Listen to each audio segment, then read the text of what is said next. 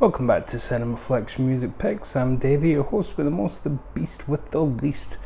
Least we can do today is, of course, day 3 of Jimmy Stewart, so it's a wonderful month. And as you'll have picked up from the title and the screenshot, it's Anatomy of a Murder, the Otto Preminger film from 1959.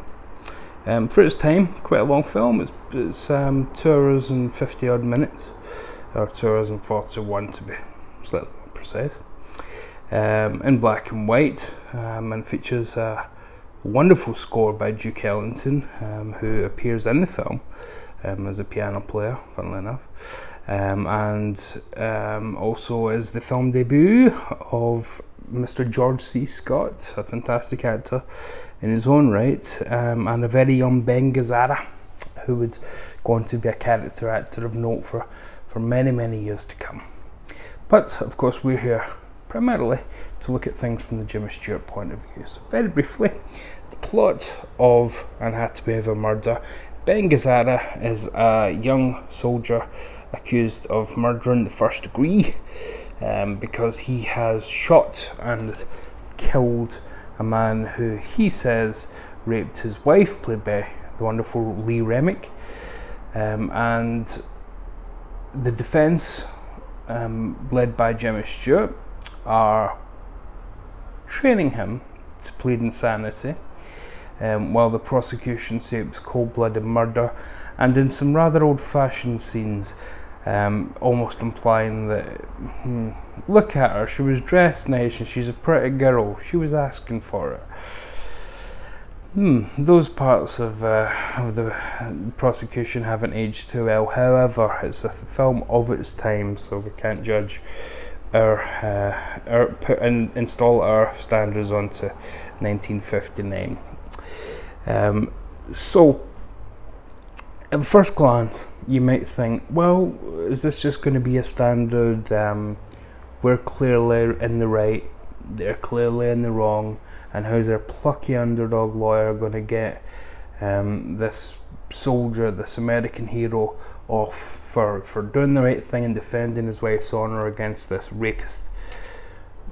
Or is it more interesting than that? Well, it is, because what the film does is it never answers the question of whether or not the soldier and the wife are telling the truth. It sows so many seeds that the whole story is concocted.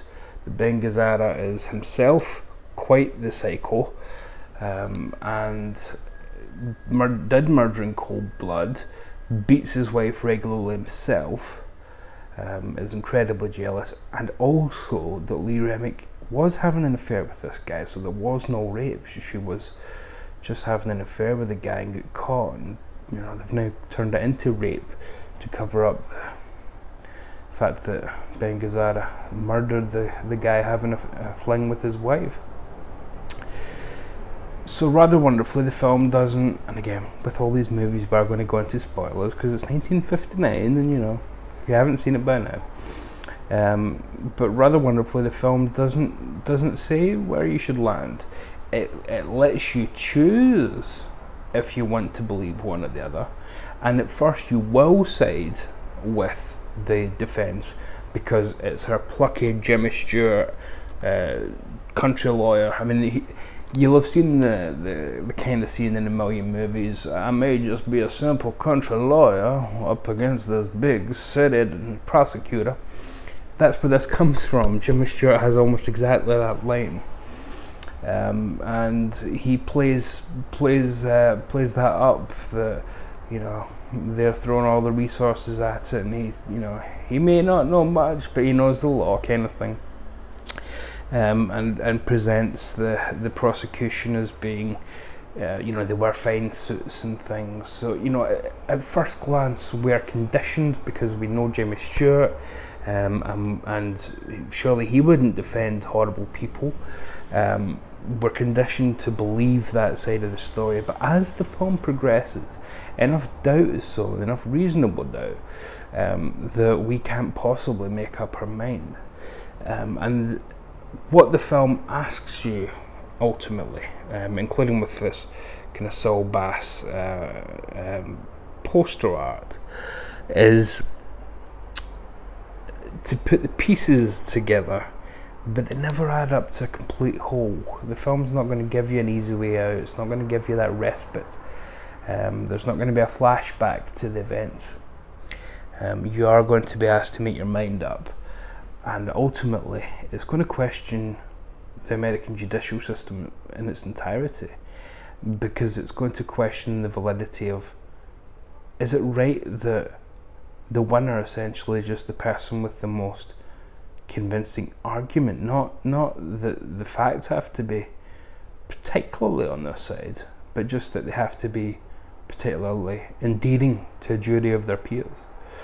So we as an audience become jurors almost, and we are conditioned again to like Jimmy Stewart, and so it goes for the jurors. They're conditioned to feel sorry for the young girl, or they're conditioned to say, well, he's a war hero, so, you know, of course he wouldn't have done something like this.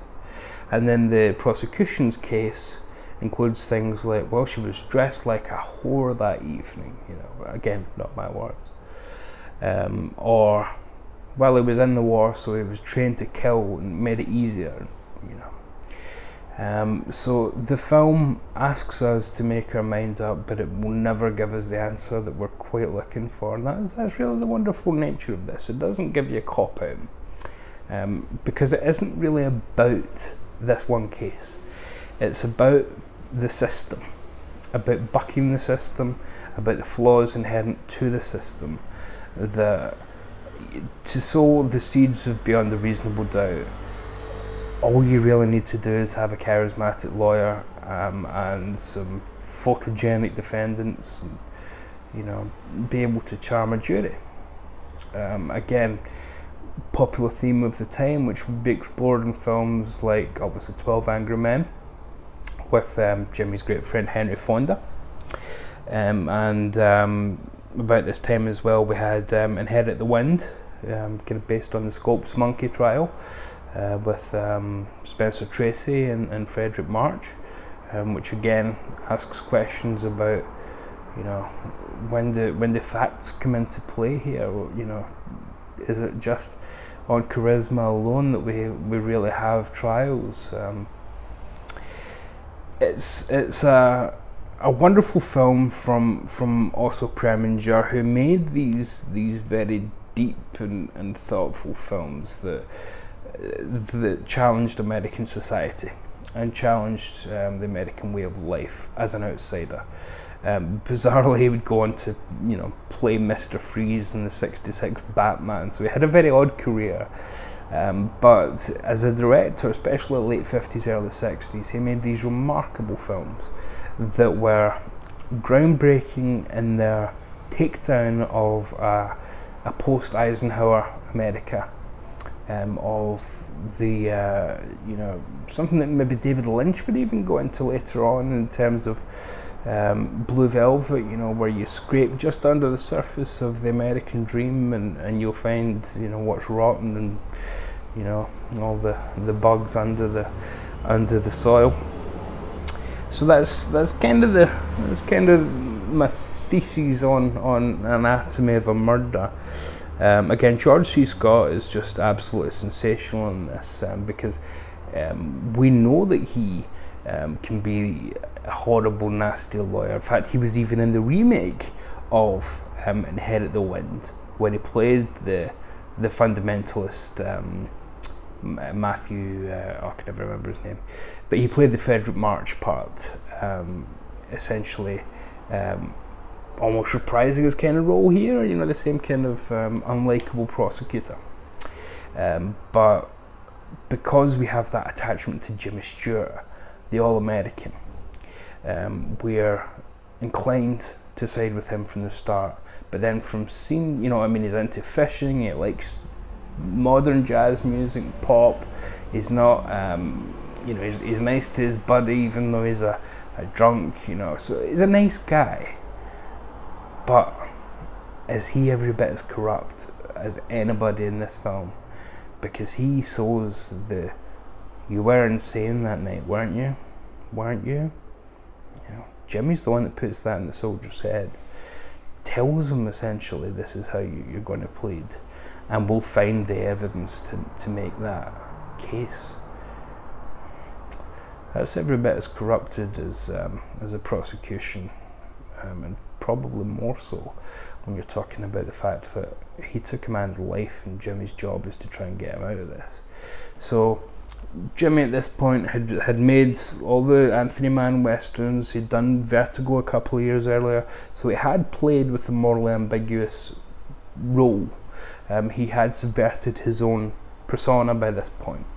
And I think this subverts it again, because what on the surface would appear to be him going back to the "oh gee shucks" Jimmy Stewart might be the most morally ambiguous of them all, because it's a character who is the "gee shucks" Jimmy Stewart, but maybe more flawed because he doesn't realise he's that flawed, or if he does, he's happy to live with it, and that might be scarier than some